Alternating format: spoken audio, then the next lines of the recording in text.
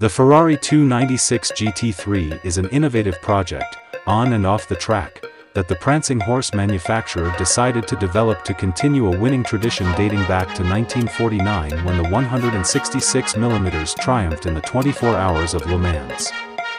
This is a new approach in terms of design, car management at all stages of a race weekend, electronics, and even the engine architecture, a 120 degrees turbocharged 6-cylinder.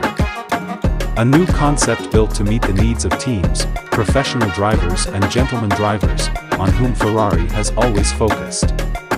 This car has been meticulously designed in every detail and from every angle, in compliance with the new GT3 regulations. Engine and gearbox. The 296 GT3 marks the return to the track of a 6-cylinder engine Ferrari, even though, in compliance with technical regulations, it doesn't have the electric unit featured in the 296 GTB.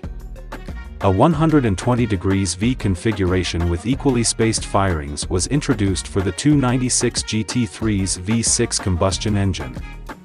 This is based on its road-going twin, as is the positioning of the turbos inside the V. All this brings significant benefits in terms of compactness, lower center of gravity and reduced mass, and also helps to achieve very high power levels.